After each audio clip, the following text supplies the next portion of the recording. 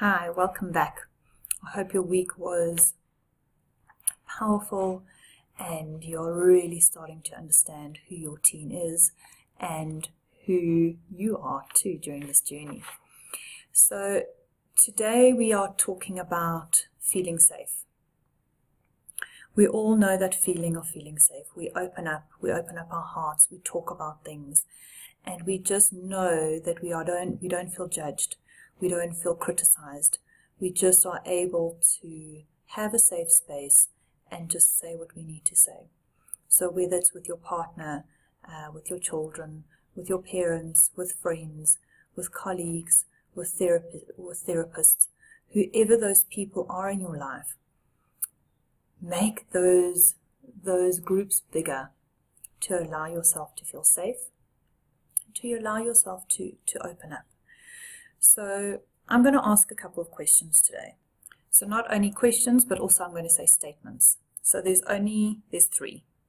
So the first one is, pretend I'm your teen and I want you to answer automatically. Either say it out loud or write it down. So don't even think about it. Don't even have a thought of, I should have asked this or this way or somebody's looking. Just say it out loud. I want you to pause the videos in between each statement, allowing you to respond. First one.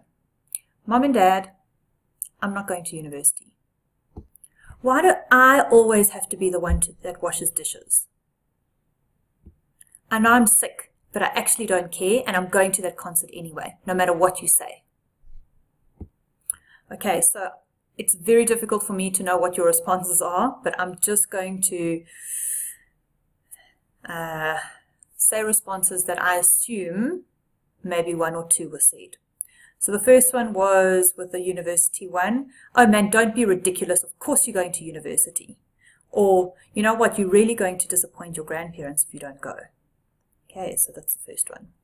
The second one was about the dishes. Maybe your response was, the reason why you always do the dishes is because you don't do anything else in this house. Or, oh man, stop feeling sorry for yourself. Just do the dishes. And then the third one about being sick. Why do you want to be so stupid? You know, you're sick. Of course you're not going to the concert.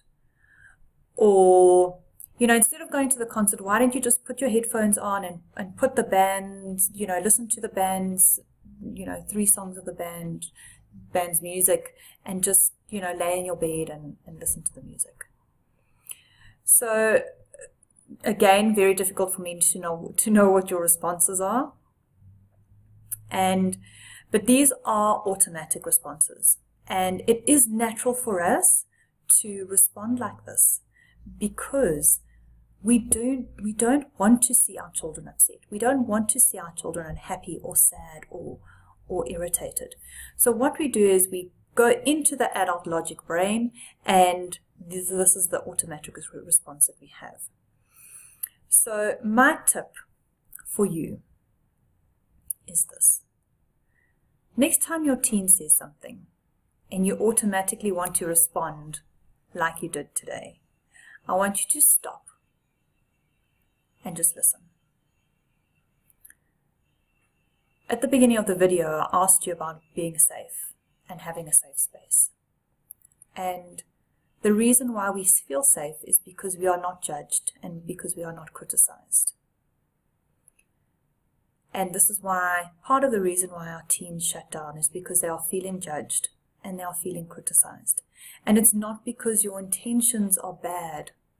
It's just because it's our natural way as parents, as adults, to go into adult logic brain. But again, like I said in topic number 4, in video number 4, that part of their brain is not developed yet. So, next time they say something, stop, bite your tongue. Think about a response and just listen. Maybe that's all they need from you, is to just listen. So enjoy taking this time to pause and to listen. Ciao for now.